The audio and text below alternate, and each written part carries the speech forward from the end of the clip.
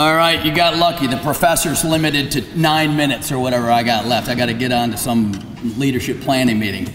I agreed with Senator Mark Warner's remarks on the referendum. The country just underwent a referendum, and one of the clearest things, he says, referendum on the establishment on both sides. And so I'm one of the few guys who takes it out on the establishment on both sides. So I'm glad to be part of the referendum. Y'all get that one? Right? The establishment on both sides has been off, and then Senator Warner went off on free markets, etc. I did a PhD in economics at American right down the street here about 25 years ago, worked at the World Bank, etc. And free markets are under attack, right? That China and India are moving toward free markets and growing at 7%, right? They're feeding the world, they're feeding 2.5 billion people in the last 20 years. When I started teaching at Randolph-Macon, the average Chinese and Indian was making about $1,000 a year per capita. Now they're up to $9,000. So that's the greatest human welfare increase in human history that dwarfs any Harvard triangle, right? Any efficiency triangle in the economic textbook. That's the greatest increase in human welfare in human history that dwarfs any other comparison. And what brought that about? Moving away from central government toward a free market system. They both chosen that route. And so that's a challenge to all of us in this room, right? Everybody, I meet with people from corporations every day. I'm totally pro-business, et cetera. And we'll get to a couple numbers on that in a minute. But at the same time, right, the motto 50 years ago used to be, as General Motors goes, so the nation goes. And the CEOs, Warner talked about long-termism, short-term. The old CEOs that used to run the biggies used to be as concerned about their bottom line as they were for the long-run GDP growth of the country. And we got to get back to that. So he's absolutely right. But there's no substitute for having a free market system. So I always taught economics. I tell my kids in class to say, look at a house or a car or whatever. Look at your house. Can you think of one item in your house that's not regulated? And if you can't think of one thing in your home, right, with 100,000 pieces that's not regulated, maybe we got a little too much regulation, right? Maybe you don't have free markets anymore. Just maybe, right? Just a thought in passing. So I'll get back to, I kind of take it out on the establishment on both sides, but people confuse that with not getting along with both sides, right? The press casts this narrative, right-wingers and left-wingers and all this kind of thing.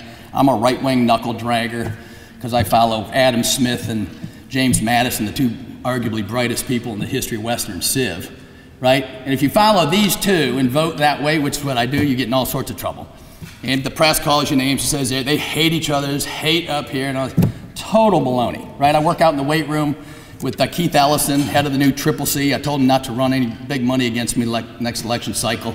We joke all day. I debate Vargas as a Jesuit-trained religious guy from out west. We debate theology every morning. He's Catholic, right? We have fun. I was at the White House Christmas party, and my wife and I are sitting there, and Bernie comes walking by, Bernie Sanders. And I said, hey, Bernie, Dave Brat, I'm a rookie, freshman this year ago. I said, I'm going to ask you a question. You don't have to answer this. But I said, I've been up here for about a year now. And I said, when I look around here, I don't see this right-wing, left-wing stuff. I said, I see both establishment leaderships in the middle doling out $4 trillion to their buddies. Right? So I don't see any of this right-wing, left-wing. I just see the middle, right? I'm on the budget committee, and I have to call the press to ask what's going on in the budget. Right, just as a hint, right? So the leadership, 5 people will do the budget in a few weeks, right? So that's what's coming. So I said, is that your experience, Bernie? Do you see a right-wing, left-wing, war going on up here? Or do you see, the middle, a few people doling out $4 trillion to the cronies? Said, well, hell, Dave, what the hell do you think going on up here? That's exactly what's going on up here, right? That's a potential president. And so who just won the election? Trump. You got the biggest outsider election in history, right? Arguably. You got Trump, Cruz, Rand Paul, Ben Carson, Carly Fiorina. Did I leave out anybody on that side? Bernie on the other side. All outside. And it's still hard to crack in and make a change. And when you got Trump and Bernie agreeing on some of these issues, you better wake up and smell the coffee. Something's going on new in the country, right? And so what is that? So I'm still telling my own leadership, we had the Better Way plan, it's a good plan. That didn't win the election, right? Some other issues animated that election, and we need to get at that and put that in our agenda moving forward. Let me get to a little bit, some talk, you know, people saying, well, I'm concerned about Trump on this, I'm concerned about Trump on that, da-da-da-da-da. And so it's fair play on both sides. When you talk about free markets and et cetera, I don't think it's an opinion piece. Go look up the numbers, go look up NFIB, right? National Federation of Independent Business, the small business group. Small business responsible for 70% of jobs in the country. And go look up our scores, right? Go look up everyone in Congress. Right? And there's your voting scores for the small guy. And so that separates fact from fiction. I got 100.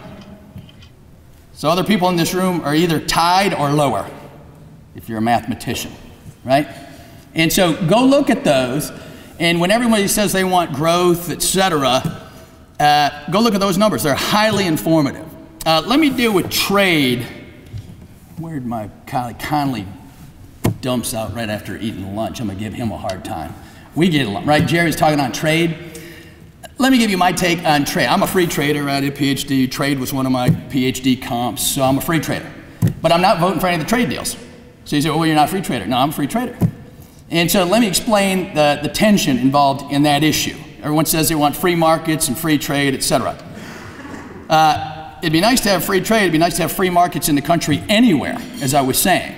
Right? So what's really going on when it comes to the small guy? The Wall Street Journal reported, and this is widely established, we have $2.6 trillion, $2.6 trillion per year in regulatory overhang on the backs of small business and on big business. 2.6 trillion, plus Obamacare, premiums going up 20%. I always tell the press, don't ask me what I think about Obamacare, that's political, right? I'll tell you what I think, but go call the first 100 small businesses in your phone book, right? Go do your job.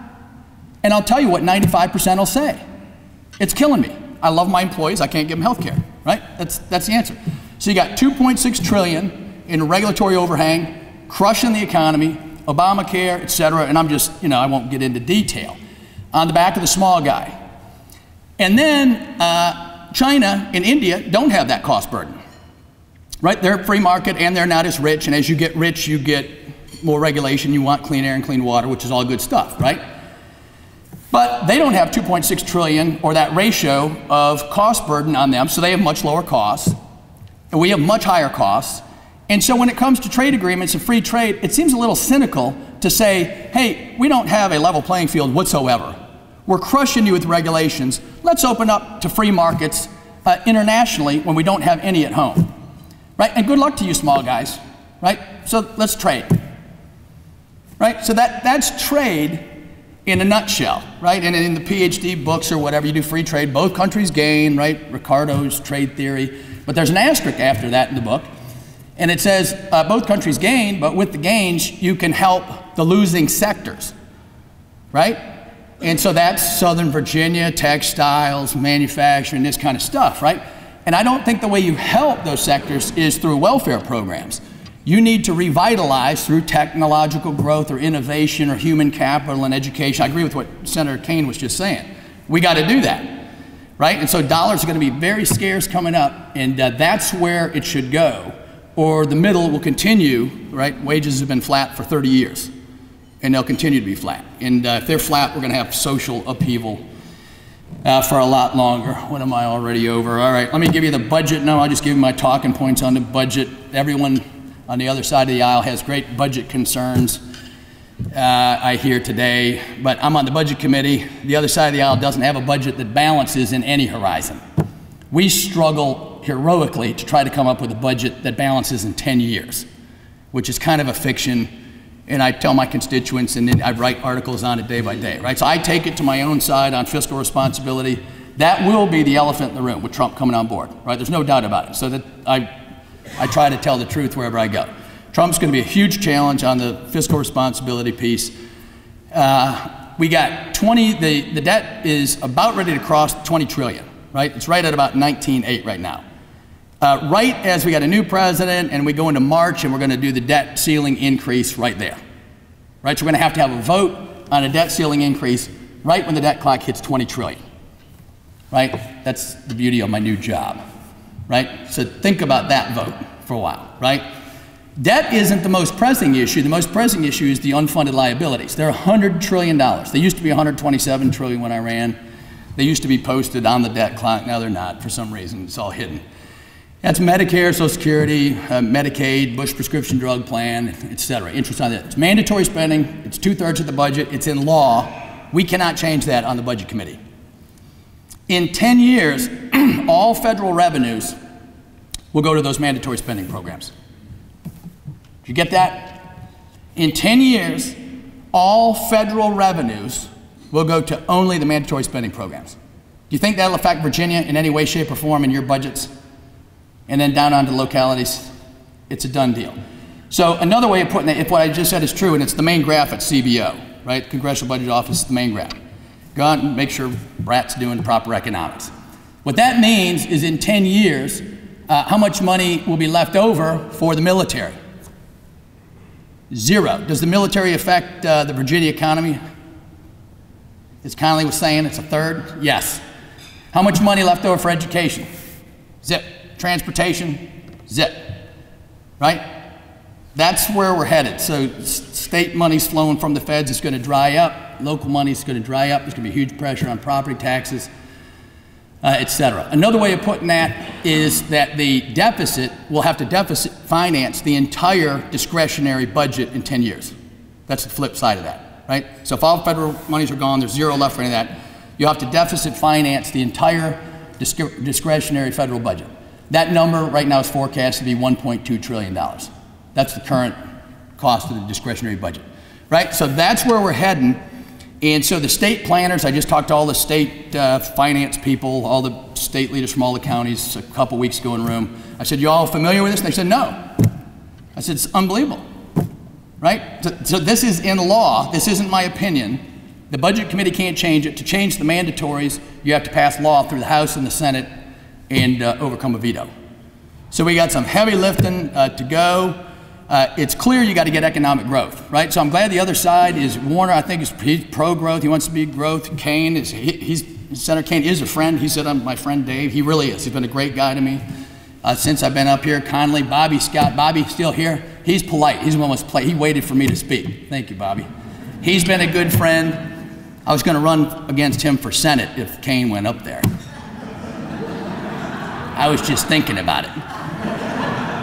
And I went to seminary, so I can't run any negative ads, right? I didn't run any negative against Cantor or my last Democrat, so I can't run it. So I was going to ask him, Bobby, you going to go negative on me or not? But I don't think he would. He's a nice guy. All right, so we all get along.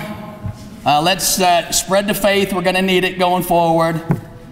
We'll try to keep Trump on the fiscal train. I will, right? I get in trouble with everybody. I'm on everybody's case. I just do the numbers, and whatever they are, that's what I say. So I get in trouble every day of my life. So thank you for letting me have a few words, and thank you. I got to run off. Thank you.